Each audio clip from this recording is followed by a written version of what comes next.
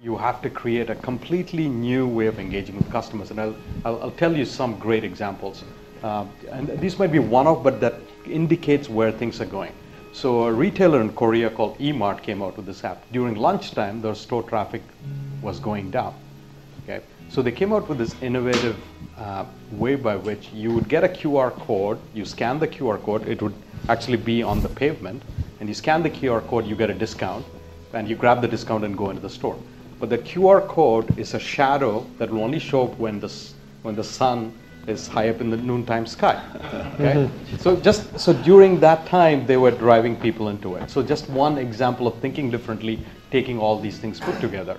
Sometime in Q4, that for Facebook, this transition has happened.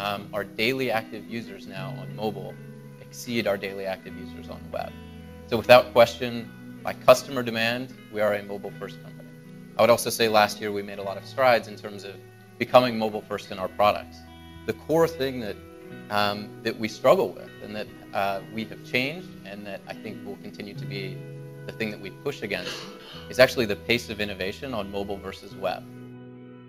We're here to talk about mobile today, and I am going to come back to mobile at critical points in the conversation. But I'm going to put out something that might irk some of you. I'm going to tell you that the future isn't about mobile. In fact, mobile is a symptom, not a cause.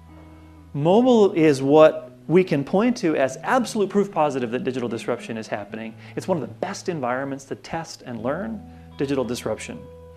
Mobile is an outstanding springboard into a whole array of other things. So if you don't figure out how to make yourself digitally disruptive enough to take advantage of mobile today, trust me, you're not going to make the next jump outside of the mobile phone.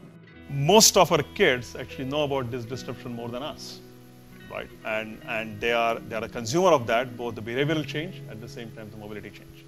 I don't think about it so much as disruption as we are in an industry that's in transformation, and a very significant transformation. It's probably the most significant transformation in entertainment since we went from talkies to moving pictures, right? From radio to television. And we're very much at the very, very beginning of it. The entire infrastructure is getting reinvented. We're going back to basics, funding networking startups, Wi-Fi startups, I mean, things that you thought had already been passé a few years ago. There's a new rebirth.